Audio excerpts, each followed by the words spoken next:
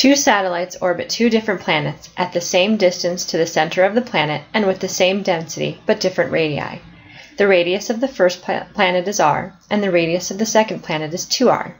What is the orbital speed of the second satellite in terms of the orbital speed of the first? The orbital speed is given by square root of g m over r. And we can make m rho 4/3 pi r cubed.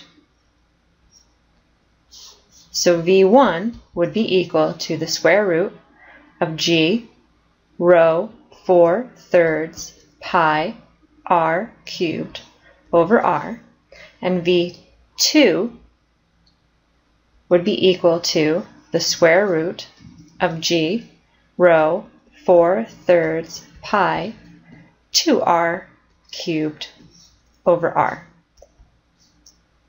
So let's factor out the square root of 2 cubed, and the rest of that would just be v1. So the square root of 2 cubed is equal to 2 times the square root of 2. So the correct answer is D, 2 square root of 2 times v1.